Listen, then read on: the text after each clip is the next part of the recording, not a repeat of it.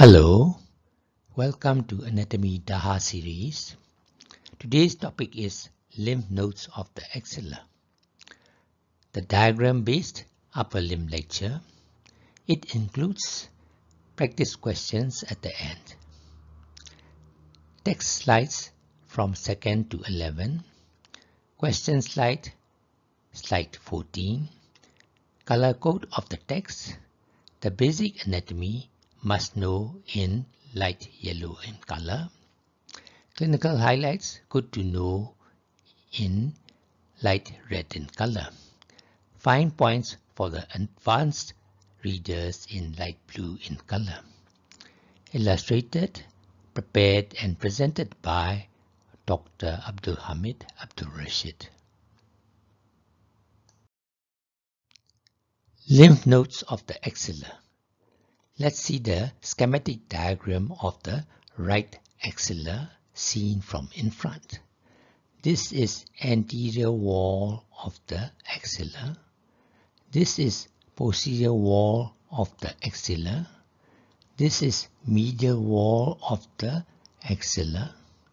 This is base of the axilla. And this is apex of the axilla. This is first right rib. Lymph nodes of the axilla. The fibro-fatty tissue of the axilla, the armpit, contained about 20 to 30 lymph nodes. They are arranged into the following 5 groups. Number 1, an anterior or pectoral group, Soldier's glands. This is the one. There are about 3 to 5 nodes in number located behind the pectoralis major muscles of the anterior axillary wall along the lateral thoracic artery,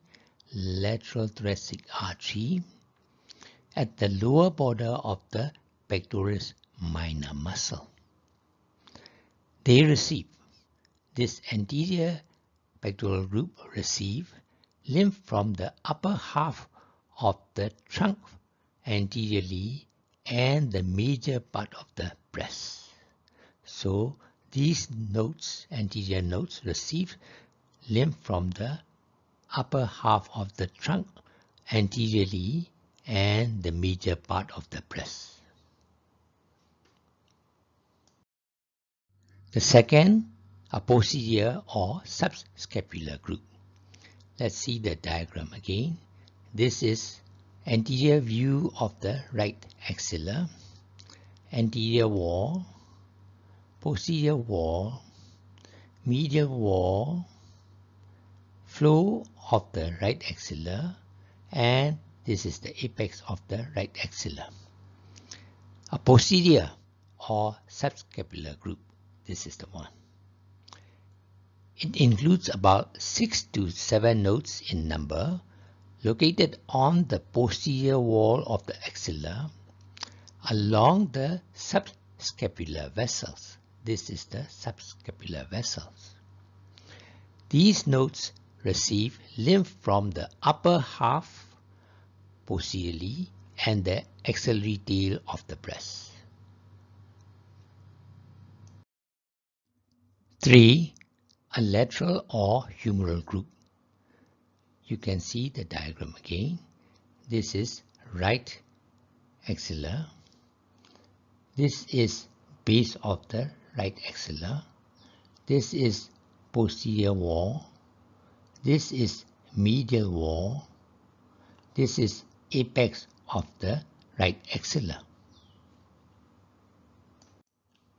This is right axillary artery. Parallel and medial to the right axillary artery is the right axillary vein, going back here. The lateral group, that is humeral group of the axilla, consists of about 4 to 6 nodes along the posteromedial to the axillary vein. So this lateral group is medial to the axillary vein. They receive most of the lymph from the upper limb coming from here. Group of axillary lymph nodes, central group.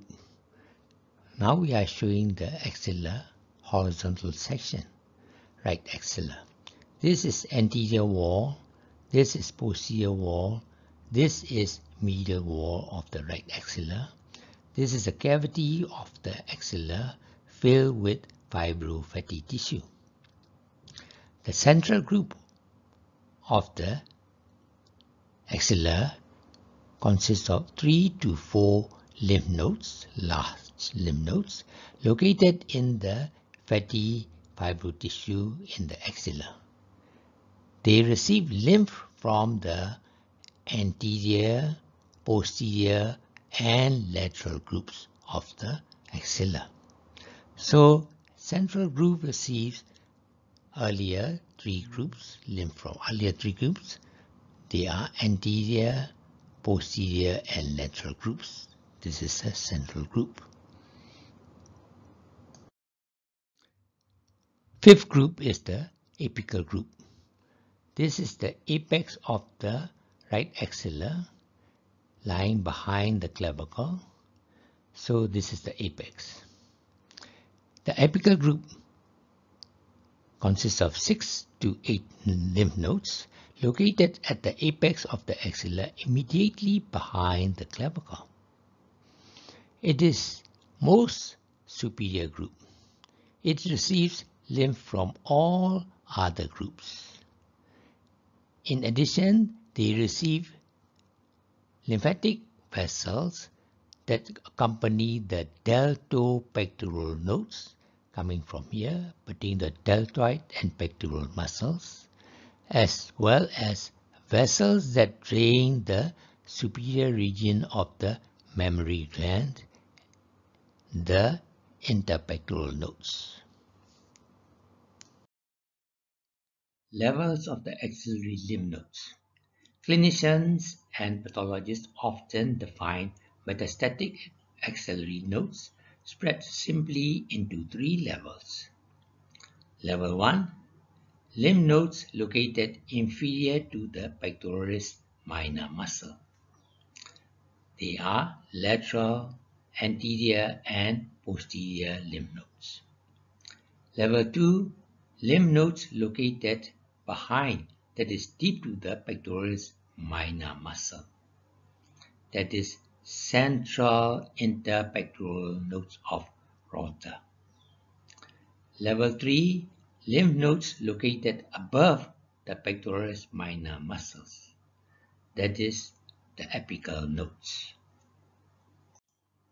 That is, more the advance of metastatic, higher the level of the lymph nodes. Intercostal brachial nerve. Inter means between, costa means rib, intercostal means between the ribs, brachium means arm. The spinal nerve between the ribs is intercostal nerve. We have 2 diagrams in this slides, diagram A and diagram B. This is intercostal nerve. Intercostal nerves give lateral branch. Usually, lateral branch of the intercostal nerve divides into anterior and posterior branches. See diagram B. However, the lateral branch of the second intercostal nerve, T2, doesn't follow the rules. It gives lateral branch, but it doesn't divide into anterior or posterior branches like other intercostal nerve. This is axilla. This is medial wall of the axilla formed by serratus anterior muscle. The lateral branch of the second intercostal nerve, T2, passes through the medial wall, that is the serratus anterior muscles, go through the axilla and comes towards the upper part of the arm. This lateral branch of the second intercostal nerve will supply the skin of the flow of the axilla and also skins of the upper half of the arm, that is medial surface and posterior surface of the skin of the upper part of the arm, and it is called intercostobrachial nerve. The lymphatic system. Tissue fluid, that is intercellular fluid, bathes the cell and fibers of the tissues of the body. It resembles blood plasma in chemical compositions. From this fluid, the cells and fibers get nutritive materials. Into this fluid, they release their waste products, and through this fluid, the cells respire. At the arterial end of the capillary, the hydrostatic pressure of the blood is higher than its osmotic pressure, and fluid passes into the tissue. However, at the venous end of the capillary, the hydrostatic pressure of the blood is lower than its osmotic pressure, and the greater part of the tissue fluid returns back to the blood. The remaining tissue fluid left with the tissue started accumulating, and a system is needed to drain this fluid back. The lymphatic system consists of lymph, a clear fluid, lymphatic vessels, the vessels that convey the lymph, and lymphatic tissue, the structures and organs which contain lymphoid tissue. The lymph capillaries originate throughout the body, but not in avascular tissues, the central nervous system, the splenic pulp, and bone marrow. Lymph from the entire body, except the upper right quadrant, drains into the thoracic duct on the left side, which drains into the left subclavian vein at the left internal jugular vein. Lymph from the upper right quadrant, that is right half of head and neck, right half of the thorax and right upper limb, empties into the right side. From there, through right lymphatic duct and then into the right subclavian vein. Efferent outlet of the lymph. Let's see a pair of diagrams. This is right and this is left. This is right internal jugular vein, drain into the right subclavian vein. This is left internal jugular vein, drain into the left subclavian vein. The highest axillary lymphatic groups, that is apical axillary lymphatic groups, the final groups, are drained by subclavian lymph trunk through the apex of the axilla into the right lymphatic duct on the right side, A, right lymphatic duct on the right side, A, and into the thoracic duct on the left side by the thoracic duct, B.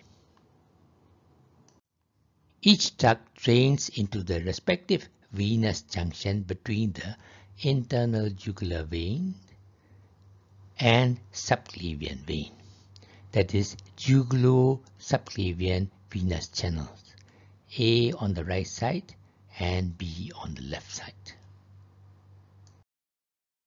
Clinical highlights.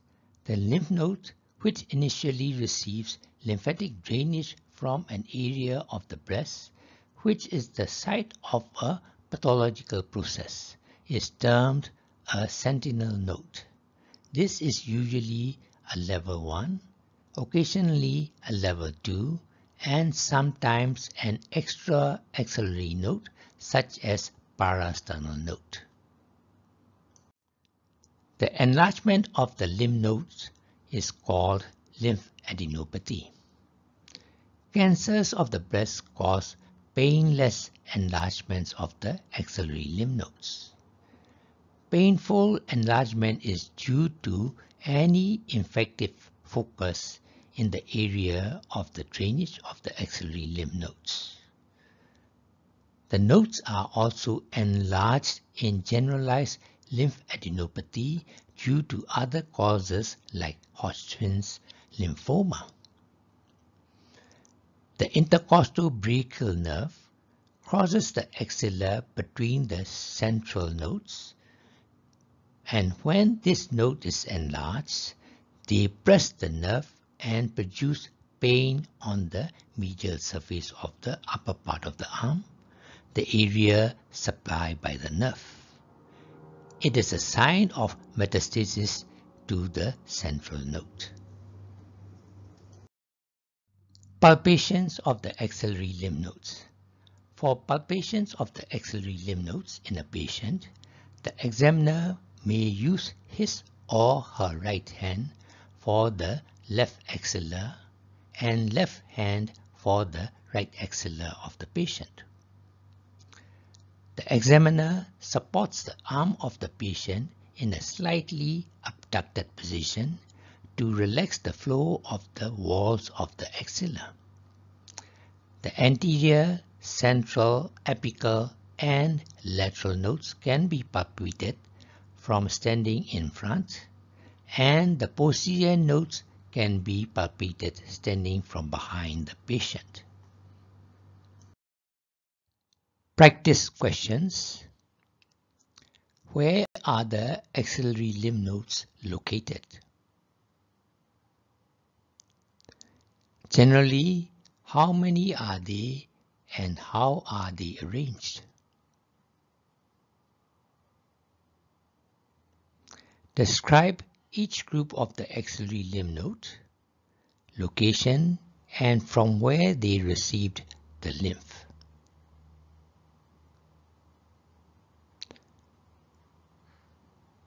Describe the levels of the axillary lymph nodes.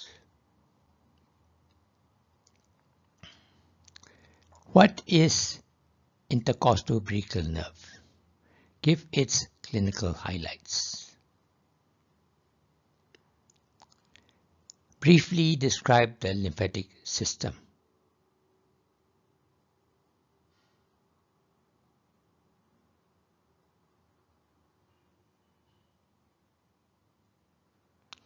Hydrostatic and osmotic pressures at the arterial end and venous ends.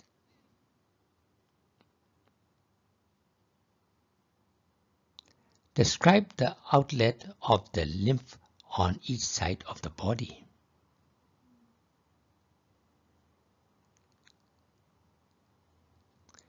Give clinical highlights of the lymphatic system.